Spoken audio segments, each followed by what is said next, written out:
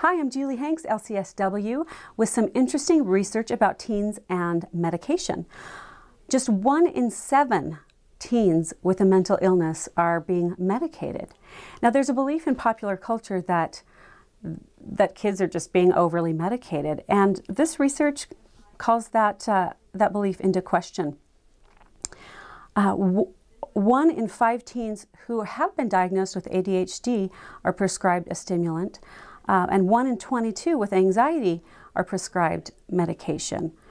So I think that's really interesting, that maybe teens aren't being prescribed medication as often as we think. But that's not to say that misuse of medication isn't still a problem, or taking your friend's ADHD medication. Those kind of things we know happen, as well as teens using illegal drugs and alcohol. So I just wanted to share that with you. I find it comforting that maybe teens aren't being over-medicated for mental illness.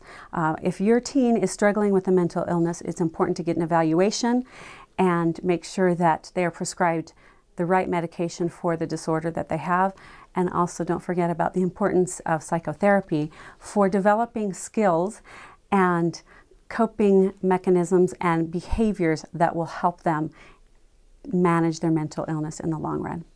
I'm Julie Hanks, LCSW. You can visit juliehanks.com for more mental health information.